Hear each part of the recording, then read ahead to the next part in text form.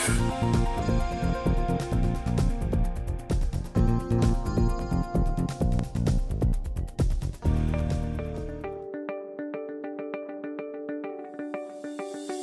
there's one final principle I have to share. Because you can have a great vision and you can be positive, but we still need to get our team on the bus and truly engaged. Because what I have found is that people follow the leader first and the vision second. And so if you're not someone that they want to follow, it doesn't matter how great a vision you have, it doesn't matter how positive you are, they're not gonna get on your bus unless you take the time to invest in them and develop a relationship with them. Buy-in, all in happens when we do three things. And there are 3 C's, and I hope you'll write them down because they're simple and we can take it back with us to our clubs. And the first C is we must communicate. Communication is so important because communication builds trust. Trust generates commitment. Commitment fosters teamwork, and teamwork delivers results. It all starts with great communication, and remember this, where there's a void in communication, negativity fills it. Have you experienced that? We have to make sure that we fill the void with positive communication. I realize this at home too. You know, we have to fill that void. We have to stay positive. We have to make sure we're communicating. My wife got me this book. She said we should read it together. I look at the cover. It's called Have a New Husband by Friday. It's all about slowing down and communicating. But you know what? When we're busy and stressed, we don't communicate well, do we? We have to make sure we overcome the busyness and stress to make sure that we're investing in our relationships, to make sure that we're communicating. Because when we're busy and stressed, it's like we're driving our bus 100 miles an hour through life. And instead of taking the time to invite people on the bus, what do? We run them over. We have to focus on great communication. Then we have to go to the next C. We have to coach them. Focus on coaching. Everyone here, to me, I see as a coach. Someone is here who is to mentor, to develop, to guide, to coach people. You know, I was with Doc Rivers with the Boston Celtics before the season. They used the energy bus last year. And I said to Doc, I said, what's the most important thing you do as a coach? He said, I communicate with my players and I make sure that I coach them to be better. And everyone here could focus on that. You know, we remember the people who invested in us. We remember the people who coach us. And I have found that when you succeed as a coach, it's not because we're great, it's not because you're great, it's because you bring out the greatness in others.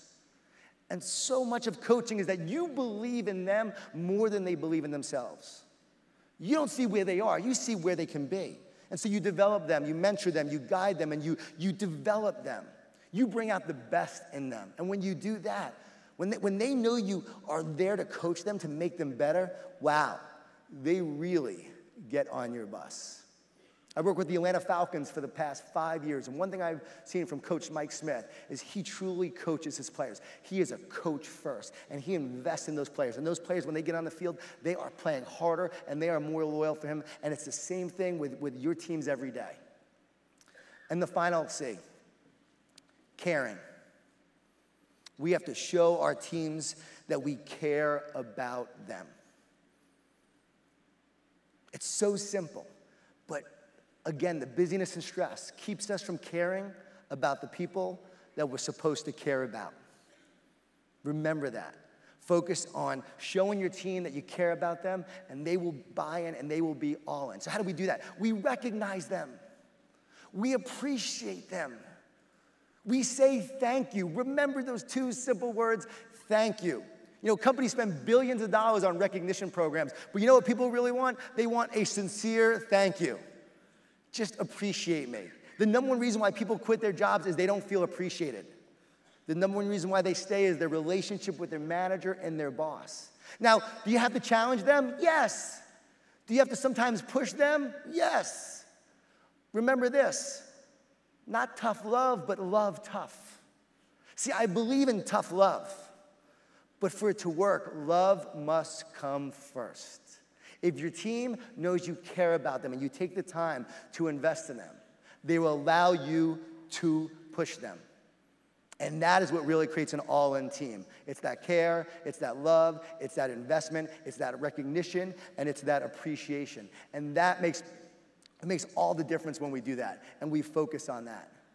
And by the way, guys, I tried this at home, and it works at home too. And I realized it's about the little things.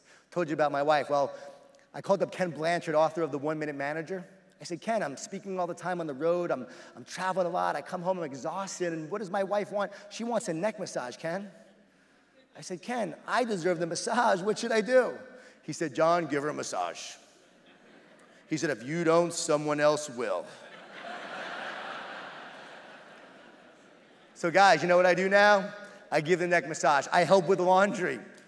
I become really good at laundry. I do the little things. And you know what I found? It's all about the little things that let our team know that we care about them. And then I've created an all-in team. Remember this, rules without relationship lead to rebellion. Andy Stanley said it. Rules without relationship lead to rebellion. If we focus on the relationship, it allows us to create the team that we need to truly be successful.